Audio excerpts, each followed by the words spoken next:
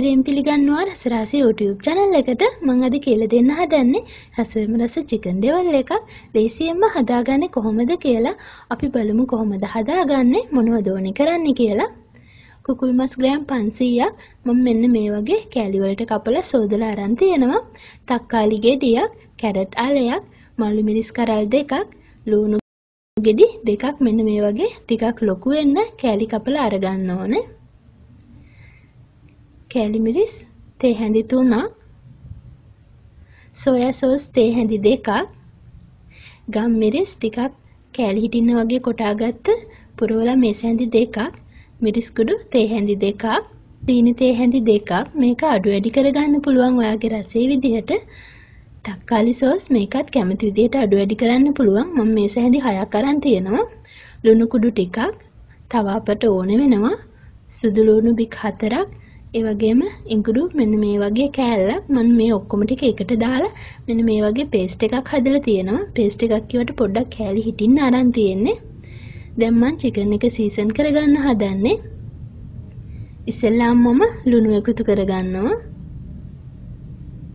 ඊට පස්සේ දෙහි බෑවක විතර ඇඹුල් මිරික ගන්නවා. හොඳටම කොටාගත්ත ගම් මිරිස් තේ හැඳි 2ක් විතර මේ වෙලාවේ එකතු කරගන්නවා. ඊට පස්සේ මම මේ ටික ඔක්කොම හොඳට කලවම් කරගන්නවා මස්සල ගෑවෙන විදිහට. මෙන්න මේ වගේ. තව මම මිරිස් කුඩු ටිකක් දාගන්න හදන්නේ. කැමති නම් කහ කුඩු ටිකක් උනත් දාගන්න පුළුවන්. මිරිස් කුඩු තේ හැන්දක් විතර දාගන්නවා.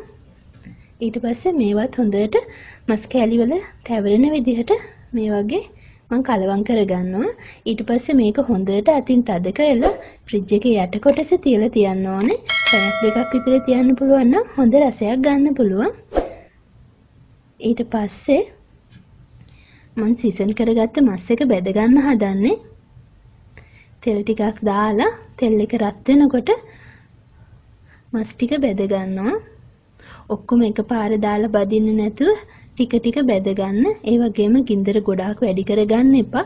එතකොට මස් කෑලි මැද තැම්බෙන්නේ නැතුව යනවා. මේ හින්දා ගින්දර ටිකක් අඩු කරගෙන මෙන්න මේ වගේ රන්වන් පාට එනකම් වගේ බෙද ගන්න. මෙන්න මේ වගේ ගොඩාක් බෙද ගන්නත් එපා. එතකොට චිකන් ටික හයි වෙනවනේ.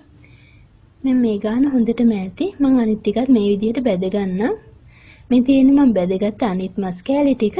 අපි දැන් දෙවල් එක හදාගමු. මම තෙල් ටිකක් දාගන්නවා. ඊට පස්සේ මම මේක හොඳට තාච්චියේ තවර ගන්න හදන්නේ. ඉස්සෙල්ලාම මම මේකට ඉඟුරු සුදුලුණු පේස්ට් එක තමයි දාන්නේ. මෙන්න මේ වගේ ටිකක් කෑලි හිටින්න තමයි කොටා ගන්න ඕනේ. මේ බලන්නකො පුංචි පුංචි කෑලි හිටින විදිහටයි මම ඉඟුරු සුදුලුණු එකට දාලා කොටාගෙන තියෙන්නේ. මේක විනාඩියක් එකමාරක් විතර හොඳට සුවඳ එන්න ටෙම්පරාදු වෙන්න දෙන්න. මේ වගේ. දැන් මම කෑලි මිරිස් දාගන්නවා. ගින්දර හොඳටම අඩු කරලා තියාගන්න ඕනේ, නැත්නම් මිරිස් ටික පිච්චෙනවනේ. ඊට පස්සේ සෝයා සෝස් එකක් දාලා මම හොඳට කලවම් කරගන්නවා. ඊට පස්සේ මම සීනි ටික දාගන්නවා. මෙතනදී සීනි කැමති විදිහට අඩු වැඩි කරගන්න පුළුවන්. සමහර අය ටිකක් පැණ්ඩසට කන්න කැමති නම් සීනි ටිකක් වැඩිපුර දාගන්න. දැන් මම වතුර චුට්ටක් එකතු කරගන්නවා. මස් තඹපු වතුර වගේ තියෙනවා නම් වඩාත් හොඳයි. එහෙම නැත්නම් සාමාන්‍ය ඇල් වතුර ටිකක් එකතු කරගන්න. තේ හැඳි 4ක් 5ක් විතර ඇල් වතුර දාගන්න පුළුවන් මේ විදිහට. ඊට පස්සේ මම ඒක චුට්ටක් වෙලා මේ වගේ ලිපේ තියලා තියෙනවා. ගොඩාක් ගින්දර වැඩි කරන්න එපා. මේ මුලින් ඉඳන්ම තෙල් දාපු වෙලාවේ ඉඳන් ගින්දර වැඩි කරන්නේ නැතුව තමයි මේ ඔක්කොම ටික උයා ගන්න ඕනේ. ඊට පස්සේ ගම් මිරිස් කුඩු ටික, තව අපි ලුණු ටිකක් දාගන්නවා. අපි චිකන් වලටත් ලුණු දාලා තියෙන්නේ. ඒක නිසා ලුණු එච්චරම දාගන්න එපා. මේ ටික හොඳට මම කලවම් කරගන්නවා. මේ වෙලාවේදී බලන්න පුළුවන් ලුණු ඇතිද කියලා. ඒ වගේම සීනි රස ඇතිද කියලාත් බලා ගන්න පුළුවන්.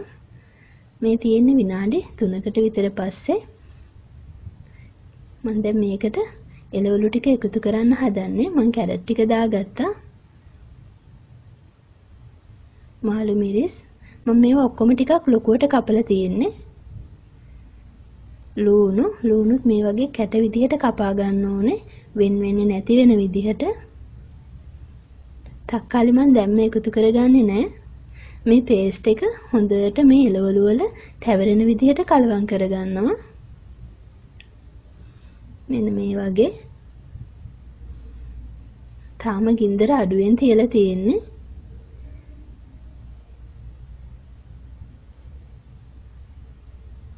මේ වගේ.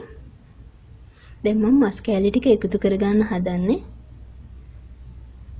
මස් ටිකත් එකතු කරලා මේක හොඳට කලවම් කරගන්න ඕනේ. මේ පේස්ට් එක මස් වලත් තැවෙරෙන විදිහට. මේක හදලා පැයක් දෙකක් ගියාට පස්සේ තමයි හොඳ රසයක් එන්නේ. මේ වගේ හොඳට කලවම් කරගන්න. ගින්දර වැඩි කරගෙන මේ එළවලු ගොඩාක් තඹ ගන්න එපා. එතකොට රස නැති වෙලා යනවා. මම දැන් තමයි තක්කාලි ටික දාගන්නේ.